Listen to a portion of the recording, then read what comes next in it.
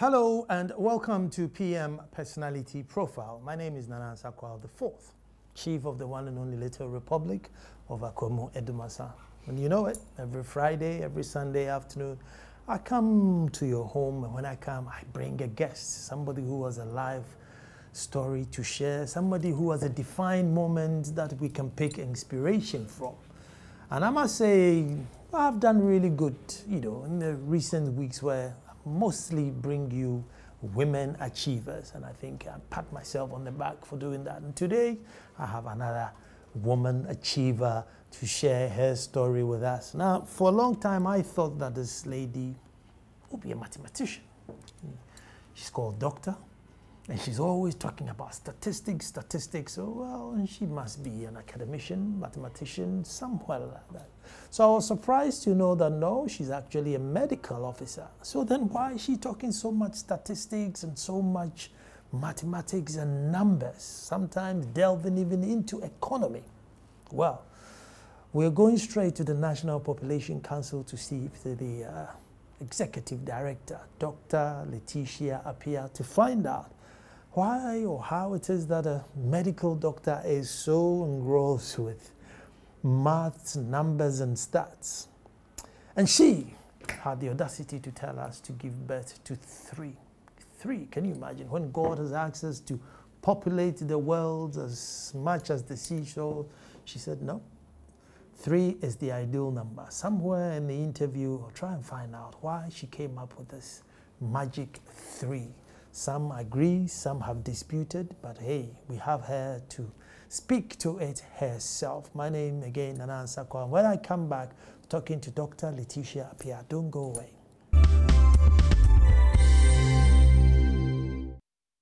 Well, thank you very much. Finally, we get the opportunity to hear your life story. So I want to say thank you very much for granting us the time. Thanks for having me. So I'm going to go straight to Jasikai, all the way to Jasikai. Okay. And did you grow up in Jasikai? No, I was actually born in Jasikai, but I didn't grow up. Well, I stayed in Jasikai when I was small because that's where I was born. My dad was a paramount chief in Tapabotuasi, a very big family. Princess Leticia. There's so many of us, the children. We are about 40 for my dad. 14 or 40? 40. 40. 40. This number will become very significant later in the interview. Yes, that's a big family. And my mom, it's a teacher. Yeah, she was a teacher. She's on retirement now.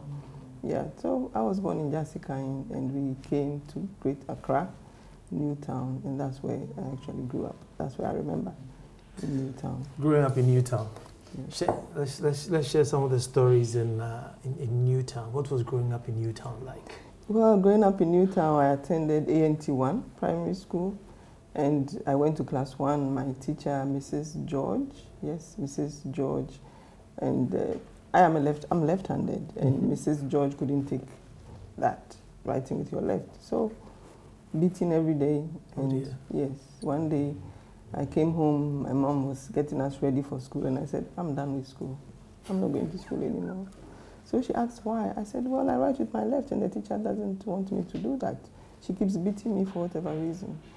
My mom took me straight to the head teacher's place and told her that just leave her to write with her left, because my mom is also left-handed. Okay. But then she was beaten to pulp, so she changed. So she writes with her right, but that's everything else with the left. So like chopping and stuff? Chopping, everything, eating, cooking, everything with her left. Just right with the right, yes. I don't know. I wonder how many children have suffered this left to right thing. Because like you're saying, you decided, look, I'm not going to go to school again. Yes, Nana, I think it's a big thing we really need to look at. Because Nana, I have 3 girls, and 2 of them are left-handed. Wow. Yes. My mom was left-handed, I'm left-handed, and I have 3 girls and 2 are left-handed. But we really need to look at that, because I don't know how many people, because of that, fell off. I was lucky to have a mom who noticed and took me to school, and impressed on my teacher to let me stay. And I think for me, it's a very big defining moment for me. And because of that, growing up, you feel there's something wrong with you. Why is everybody writing with the right and you're writing with your left? And I happened to be tall too, and not my friends are short. So I said, why am I so tall and writing with my left hand? What did I do to God to merit this, you know? So the odd one out. The odd one out. The odd one out, Nana. And it's not comfortable. You know, human beings want to belong. So when you are odd at that age, and society is also not appreciating, then you tend to lose self-confidence. You know, you tend to lose some confidence in yourself. But for me, I was privileged to go outside the country, and that is when I said, oh, okay. So it doesn't really, I'm not odd after all, you know. I'm probably just unique. The American presidents I'm left-handed. Being left-handed. Yes. And there you are, you be allowed to be a class prefect. No, not a class prefect, let alone a chief or a commander. So after you were allowed to write with your left, you sailed school through normally with your left hand? Yes, I sailed normally with my left-handedness. I think learning came very easy to me. You know, yes, learning comes very easy to me. And I'm an introvert too. A lot of people think I'm an extrovert. No, but naturally I'm an introvert. You know, so I just do what I know how to do best. And I was never interested in study groups because they always took me back somehow. You know, I always felt that I was always teaching. You know, I wasn't being taught. I was always teaching. I ended up teaching all the time. So I studied alone. I moved faster that way. So I finished ANT1. I went to ANT1 primary in Accra Newtown 1 primary. And then my father actually took me to St. John's when I was in class 6. So I went to St. John's and spent a year there, had my common entrance, passed very well, and went to Ola Secondary School. You know, I told you my father was a chief, so he was part of the Volta Regional House of Chiefs. So he had a lot of influence in the Volta region. You know. So his children went to KJB Asato Secondary School, and I went to Ola Secondary School. Okay. Yeah. So your boys were Bishop Herman, right? Yes, Bishop Herman. In fact, I had a boy who I don't even know. I didn't even know who he was. But he was in Bishop Herman. But he was in Bishop Herman. Yes. Bishop Herman boys had a reputation when when we were growing up. They had a reputation of being hard boys. Then from Ola you came to Achimota. Yes, from Ola I came to Achimota. Let me tell you something that happened in Ola. You know, I'm tall, and I was in a Cecilia House, yes, in Cecilia House, and we always had this inter-house competition, you know, and people were going to train for the sports, and I said, no, I'm so tall, my reach is very, you know, so I don't need to train, you know, I can just get onto the track and win the race. That's what I thought. And I got on track. If you take one step, do you have to take 3? You have to take 3. So I was calculating. You see, everything is maths, including sports, but I didn't work there. So I was calculating and not bothering myself with practicing in anything. And I got on track. I couldn't go 100 meters and I was dying. So I just had to veer off. And then I concluded since then that practice is everything. That if you have to excel, you have to invest time, energy into it in practice. It doesn't come. It doesn't come easily. Whether your legs were long. Whether your legs were long. In fact, the one who won had the shorted legs. And then she practiced. And she actually went on to represent the region very athletic. Yes. Okay. She was short, and I was comparing myself to her. That was this short thing. No problem. That's it. Did you do well in maths in school? No, maths is my best subject. I think maths is the easiest subject. And I think life is about maths. And I think many of our viewers would disagree with you. And I think God is a mathematician. Everything is maths. Medicine is maths. Now your BP has figures. Your HB has figures. Your height has figures. Your BMI has figures. Even the spectacles you are wearing has figures. You know, they will check and tell you 6/6 vision.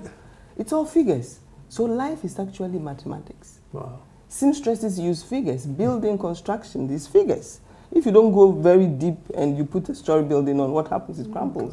So it's figures. The earlier we accept it, the better for us. Wow. Yes, that is why it is only in maths that we never go to the High Court for interpretation. Because 1 + 1 is 2. Nobody needs to interpret it. But in literature, you have to go to the High Court for somebody, a third person, to tell you what you're reading. Maths, you don't do that. Wow. How come it's such a feared subject? Well, maybe because we have not really taken time to look at it. No, everything is maths. The food you eat is maths. You go to the nutritionist and they tell you take 3 square meals a day, this volume, this amount. That calories. Calories. The doctor will tell you sleep 8 hours a day. It's maths. You have a baby, you take the baby to weighing and they are checking the weight, matching against the standard. Everything is maths. So the standards are maths. Wow. You know, if we look at it that way, can you imagine you going to a seamstress and the person using any measurements for clothes for you? It's maths. They check your waist, your bust, and your hip, and that is mathematics.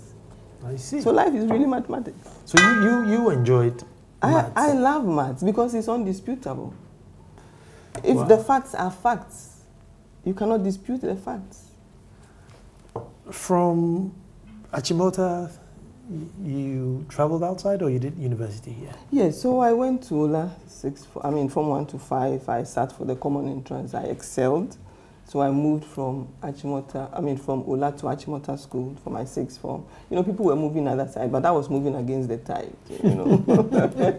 You know, people always move from Achimota to out, but I was moving into Achimota. You know, I started from Newtown to Ola and then to Achimota. I think life is a forward march. So you're going up in the world. Going up, you know, there should always be an improvement. When you retrogress, then it's not the best. You know. But, I mean, growing up in Newtown, how many siblings were you then? Well, my mommy had 2 other girls. 2 other girls. So I have 2 siblings. 3 of us, yes. But my daddy, yes, a whole define or everything 3, that you stand for. Yes, 2 or 3 football teams and some reserves. But you had to sell and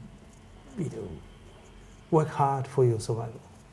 Yes, it was not that. It wasn't easy because my mommy, a teacher, how much do you earn? You know, so we had to sell bread. We had to sell oil. We had to sell everything and anything. You know, and I had to walk from Newtown. We actually lived opposite the Malata market, so I had to walk from Newtown to Accra Central. Sold in front of the fire service, you know, and walk back home to support.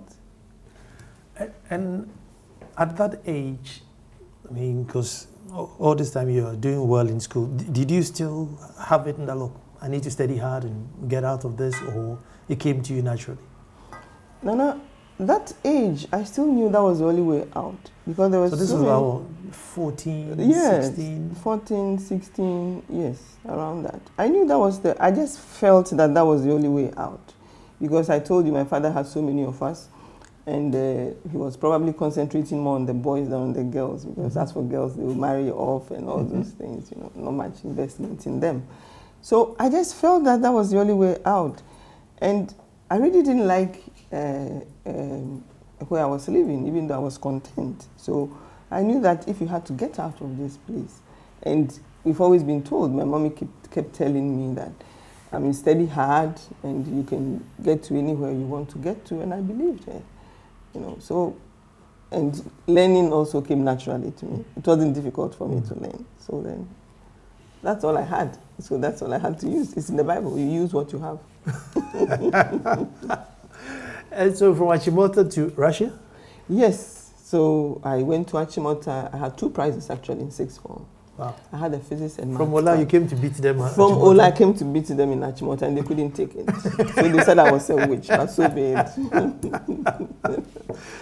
Yes. So Achimota came as a scholarship or as some savings or? Actually, in Ola, I think my parents had to pay just for the first year. Then I got the CMB scholarship. So God has really been good to me. And the farmers have been so good to me. I think it's payback time. Yes. So I got scholarship, and that has been it. Because it would have been very tough for us. Wow. And is that the same scholarship that took you to Russia?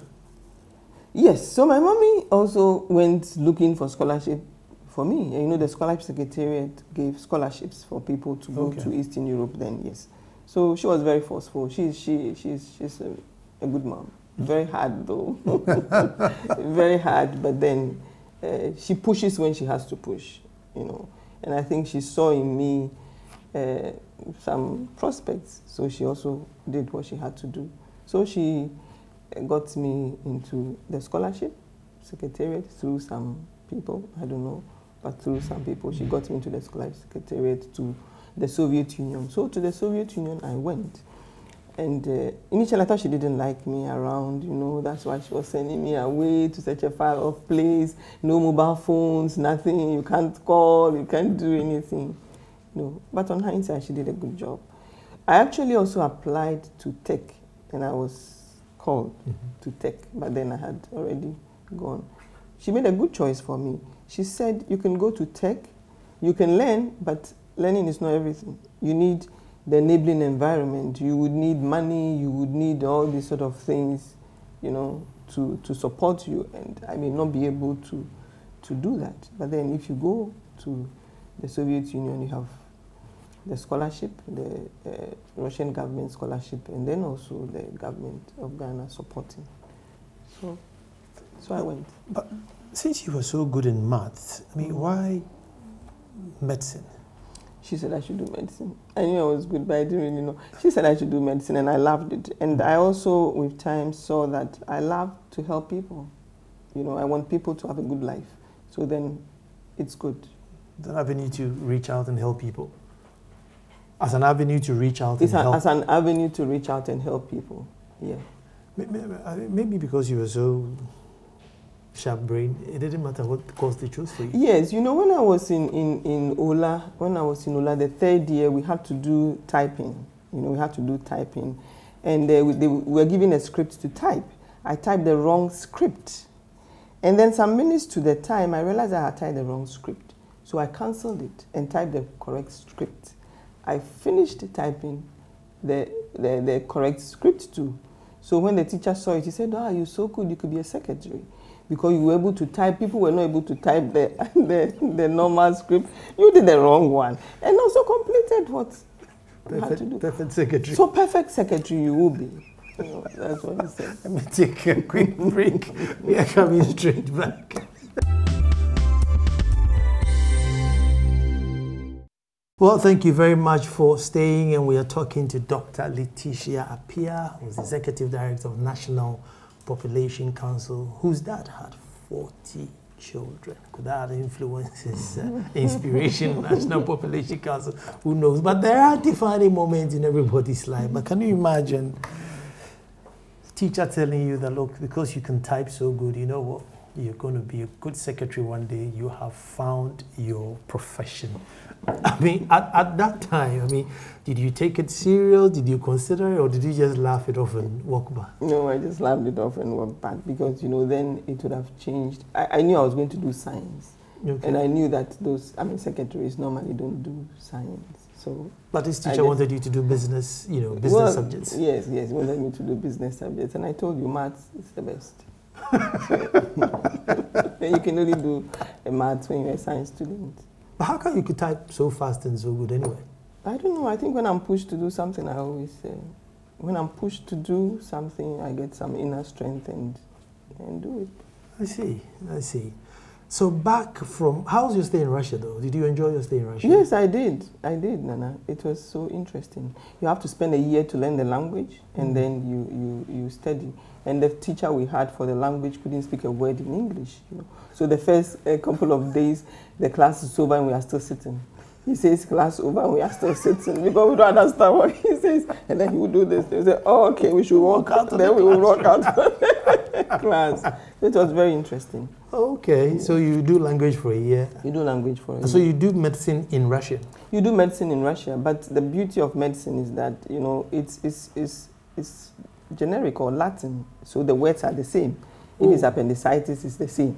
Appendicitis. Even in Russian, yes. It was appendicitis? Yes. But don't say stethoscope in English, they don't say stethoscope in whatever the other languages. Well, yes, but most of the words you could relate to. Okay. Yes. Oh, so it helps. So it helps. Okay. It does help. I see.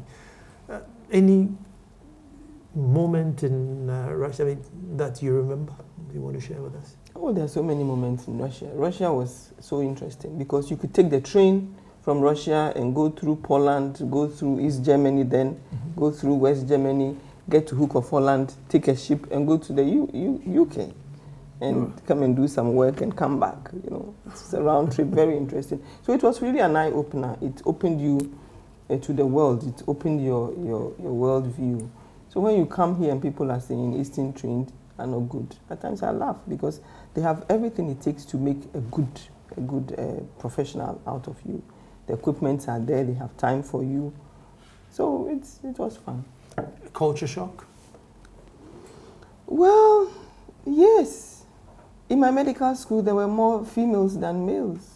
Is it? Yes. I mean, that's a culture shock. Yes, that is it. You know, I said, well, in my country, the men are supposed to be doctors and the women secretaries and all that. But here, we have majority of the women, more women in the medical school than boys. Really? So that was, yes, that was a shock. And then also, the other shock was you go to the shops to go and buy something, your professor is there, and if you went before he came and it's the queue, he stands behind you. You know, he doesn't take any, there's no professor there, you know. He stands behind you and he understands that he has to stand behind you. You know, so it really makes life a humbling culture shock. Yes. Did you have to practice a bit in Russia? I mean, work in any clinic before you have to come back? Well, just for the training, because I completed in June '93, and being the patriotic citizen that I am, and I think I am, I came back just the same year. Okay. I came back the very year I completed, because I thought that the farmers, as I said, the scholarship I got, the Cocoa Board scholarship and all that, I thought they have invested in me and I needed to come back and pay back time. So I came and I haven't gone back. No. Yes. I just wanted to find out how patients in Russia were compared to patients in Kolebu when you came back. That was another shock. You know, I stayed in Russia for 7 years. And the best place for me was the maternity ward. Because till date, Nana, for me, the birth of a child is still a mystery. You know, and I think it's so divine. So that was a place I really enjoyed, working in the maternity ward. Seeing babies being born. And the issue is that, Nana, when babies were born in Russia, the parents, the relatives come to pick this baby with flowers and kisses and everything. And it was so beautiful.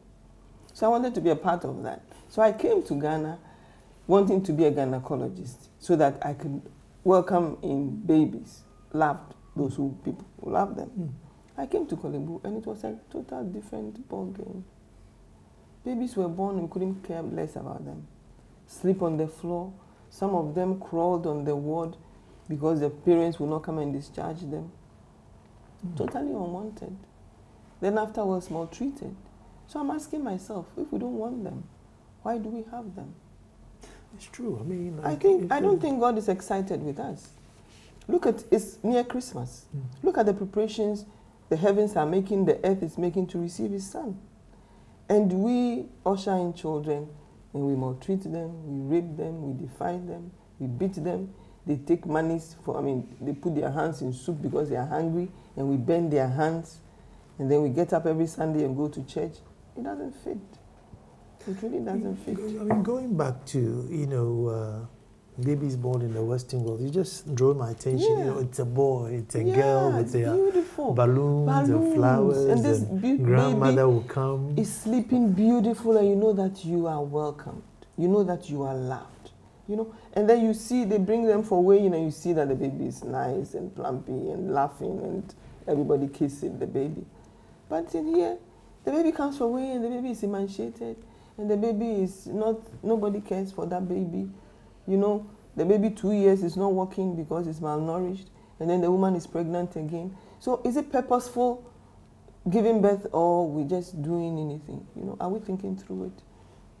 So that was another shock for you. That was a big shock. I have not gotten over that shock. I really haven't gotten over that shock.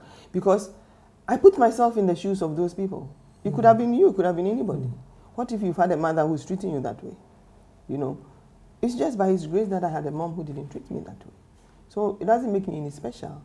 But why should these children go through that? I don't think it's right. We are abusing their human rights. The fact that they can't talk does not mean that they don't have any. And you did 10 years in Kolebu? Yes, I did 10 years in Kolebu. You see, what informed, I did 10 years in Kolebu, then I started moving away from the obs and gynae because I saw that it was a bottomless pit. Babies come to be birthed, they're not taken good care of. Then the mother comes again another year to birth another baby, also not taken care of. Then the third, the fourth, the fifth. There's no joy in it. So I decided to do public health, you see, because in clinical medicine, one patient is your client. But in public health, the community is your client. And health is manufactured in the community. So I decided to do public health to see exactly what is happening in the community, that we're doing this to ourselves. So I went to the School of Public Health in Legon. Wonderful teachers there. I did public health. I came back and I said, okay, you know, we have Kolebu and Ghana Health Service. So I decided to move from Kolebu to Ghana Health Service. And I had a lot of advisors in Kolebu who, for good reasons, advised me against moving to Ghana Health Service. And they said, you know, Kolebu is the teaching hospital and everything. I said, well, I still want to go to Ghana Health Service. So to Ghana Health Service, I went. And I was posted to Achimota Hospital. And because the way I left Kolebu, Dr. Annan, he's my good friend, but he didn't want me to go to Ghana. I left. So he said, okay, then you're leaving my bungalow. I said, no problem. So they ejected me from Kolebu. And I went to Achimota. So I stayed in Achimota for a while and then worked in other places. And in 2008, when we had new districts being formed, I was posted to the Yokuku Krowo, that is Lekma, to head the place. So I headed Lekma, and since inception, the inception was in 2008. So I headed Lekma to 2016 when I was appointed as the Executive Director for the National Population Council. I mean, community health. Did you find it more refreshing or was more heartbreak? You see, for medical services, it's a continuum of care. Curative, preventive, link up. Prevention first. If you can't prevent the disease and you get sick, then you come to the hospital. You know, so it's a continuum of care. But I wanted to prevent diseases. You see, I think the focus is more beneficial and more cost effective to prevent diseases than to cure. So the more people you can support to stay healthy, the less people will get sick, and the more productive the countries are anyway. You know, and public health looks at the community as one. Public health is about immunizations. Public health is about sanitation. Public health is about water supply. You know, public health is about the air you breathe. So making sure that people are healthy, making sure that people have what it takes to take care of other human beings. Public health is about family planning. Planning your family is public health. Because if you plan your family very well, and they are healthy, well-nourished, sleep well, have leisure time, they fall sick less often. And so then you relieve the clinical staff of work. And when you relieve clinical staff of work, what happens is that you improve quality of care. Because if there are less people, then they have time to upgrade themselves, to give the care back to the community. So it is very important that we look at everything in totality. We need to have the bird's eye view, and that's what public health does. It looks at the bird's eye view, not just sitting in the clinic. People have diarrhea, they come, you treat them. They have diarrhea, they come, you treat them. Meanwhile, the water source is the problem. Meanwhile, it's the water source. So which is better? Sitting in the clinic and treating diarrhea, or fixing the water pipe? But were you surprised at, I don't know whether it's ignorance towards sanitation or just that we didn't care about it? I mean, once you moved, were you surprised about the community? You know, are they not concerned about this, or they were not aware of it? I mean, did you have any shocks like that? Well, public health opens you up. You know, public health opens you up. It makes you appreciate data And you know I love maths too. So data comes in, you know, it makes you appreciate data to inform policy. Policy is based on data.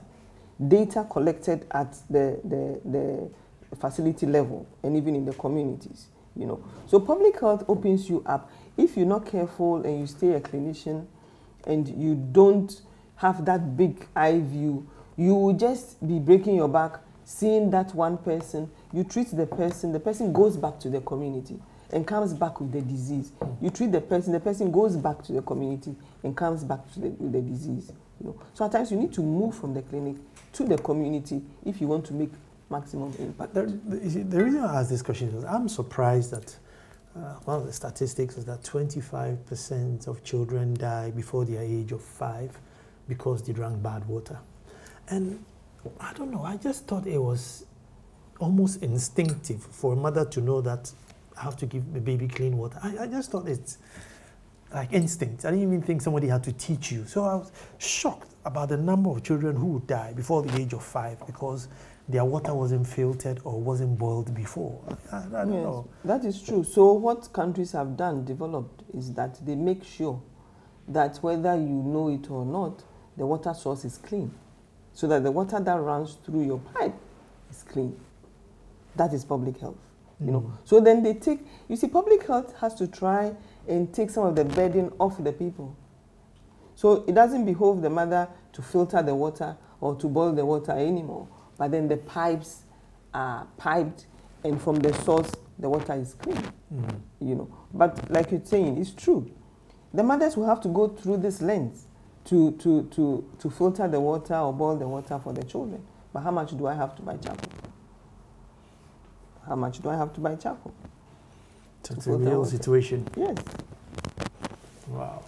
Now, so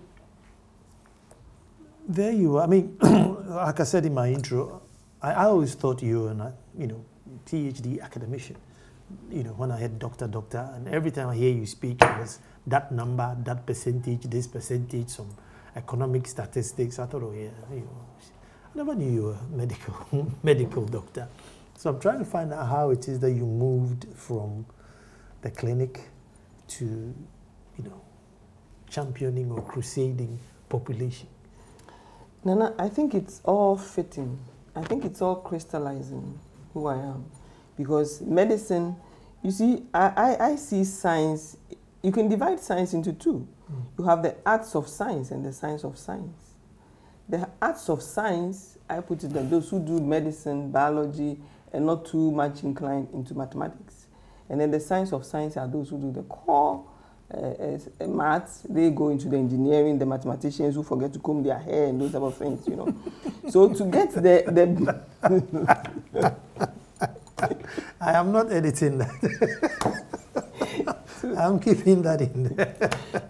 But to get the bridge, those who would use the maths and the data to inform policy, for me, I think that's why I fall, because I love medicine. It's good. And I love the data. And I want the data to tell the story. I want the data to give us the direction. Because data doesn't lie. Just like day and night. Day is 12 hours. Night is 12 hours. And like I said, God is a mathematician. Because you see, the world is made of 30% water. 70% water and 30 mass. And the human being is made of what? 70% water and 30 mass. Is that not mathematics? That's God at play with figures. So I think that we have to let nature at times inform the things that we do. I think that the laws of nature is the laws of God. So we have to let nature direct us. We cannot move against nature if we want to. If we want to be successful. Was it, leaving the clinic, leaving the medical bit into NPC, any culture shock there since you seem to be moving from place to place? What was your first culture shock at NPC? Do you want to know? My first culture shock was, she's not a demographer, what's she doing here? And, you know, she's not a demographer. What's she doing here? I said, I'm a public health specialist. Demography variables and population variables and public health variables are the same, one and the same. You know, you need to just interpret them in your context. So that was it. I mean, a doctor stays with Ghana Health Service. You know, doctors are supposed to, either you have Ghana Health Service or you move outside the Ghana Health Service into a different, to another field. But to move and still apply your Ghana Health Service knowledge and skills in MPC was another thing that probably people did not really appreciate where I was coming from. Now, you gave the controversial number of 3, where I'm sure there were 2 schools of thoughts where 2/3 were against and probably a quarter. I agreed with you, but they were thinking, you know, why 3? You know, where from that number we can have as many as we want if we can look after them. So why 3? Yeah, Nana, I was also shocked about the response because it's not my figure. It's actually data that we're not looking at. You know, yes, people have done research. There's a paper I read from 194 countries. 194 countries. And the conclusion, John Ross, I think, yes, John Ross and his partner came out with, they gave us demographic risks. You see, demographic risks. You see, you have human rights and science. Human rights and science merge to inform policies. That is why, for instance, the police will tell you that go 80 kilometers per hour. You have your own car. The speedometer is 200 kilometers by the manufacturer, but then the police say go 80 kilometers per hour because you need to be protected. The people around you need to be protected, and I mean, you need your life because we've invested so much in you. You know, so it's data that's speaking to it. Population policies have targets, and the targets are the ideal standards. The issue is that you go to the hospital, Nana, they tell you that your BP is 160/90, and the doctor tells you take amlodipine or whatever for your BP to be 180/90. Is he controlling you? He's telling you. You can defy it. You can actually defy it and not take the medicines that the doctor gives you. Is that what happens? And see what happens. Let me take a quick break and come here. But when I come back, I just want to find out this 3 figure by Professor Ross. Maybe it's for the Western world, but we're in Africa. Okay. We need more babies, don't we? Okay. We're coming back. Thank you very much for staying, and it's getting quite interesting because now we are delving into population issues, and we have the population ombudsman with us. this figure 3, a dog. I think one would say in Europe, maybe even 1 is too much, 2 is too much, but this is Africa. I mean, 3 is the beginning. You need. The average African man will say, look, I need to have more kids.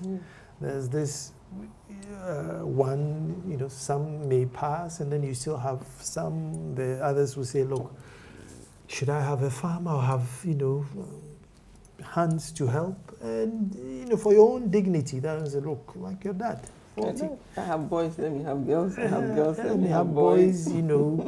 I have 8. Why don't I just add 2 to round it up to 10? And that's Africa. Yeah. I mean, should we tie ourselves down to the European 3? No, we shouldn't actually tie ourselves down to the European 3. The issue is that, Nana, you have to look at the health of the woman too, and then the health of the child. Research shows that child mortality and maternal mortality increases with high birth order.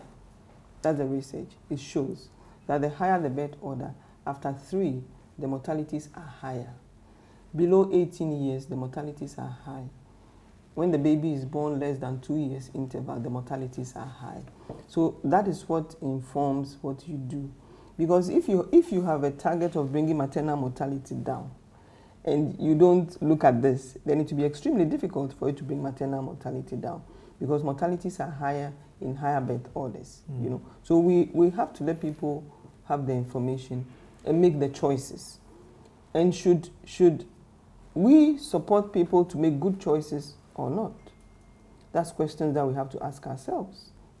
When we were not saving the energy, the government introduced the prepaid, and now we are all trying to conserve energy. So should we just look on and let women die out of ignorance? I remember some years back, if you were a rich man and your wife was very fat, it means you were a good husband. You were taking good care of the woman. So they started dying of cardiovascular diseases. Then we started looking at the BMI and now started conforming. So you go to the hospital, ask the doctor, what is my BMI? They tell you you're obese, you're overweight, and then you try to fall in it. There's norms for optimal life, and we need to know. Before you can take a decision, you have to have informed choice. You should have the information to take the decision. You see? Mm-hmm. So it is important that we know that these are the risk factors. The high birth order is a risk factor. The 18 years younger, having kids is a risk factor. Having children, short birth intervals are risk factors. The maternal mortalities have gone down in the Western countries because they have reduced this number of risky births. Mm. It is just like, Nana, trying to reduce road traffic accidents, and you are letting 90-year-olds drive without spectacles. You cannot reduce road traffic accidents that way. Neither can you reduce road traffic accidents allowing 14-year-olds to drive. You cannot reduce road traffic accidents that way. So if you really want to reduce road traffic accidents, you have to disaggregate your data and make sure that people who are at higher risk are discouraged from driving. Mm-hmm. That is how it is. So women, or if you are in a condition of higher risk, you are discouraged or encouraged to make a good choice. Life is really about choices. Would you rather have 2 or 3 children and you stay healthy to look after them? Or you would rather 10 children, you can't look after any of them very well, and you can't look after yourself very well. Remember that, Nana, we all have 24 hours in a day to do everything. Mm-hmm. Just like the footballers have 90 minutes in a day to score. The boxers have 6 rounds to prove your this thing. You don't have infinite time and energy, So you have to make choices. And that is what the Bible talks about. You have to be prudent in everything that you do. The adage of God will provide, how does it factor in here? Because there's some who don't have, they don't have, but they are on their 4th, going on their 5th. But they strongly believe that God will provide. Nana, I also strongly believe that God provides. But for me, God provides the raw materials. We are in the business of co-creation with God. He provides the raw materials and we make finished product out of it. So God has provided you with a human being, and you have to make capital out of that human being. That is God providing, because you can never create a human being, no matter how hard you try. So that is God providing.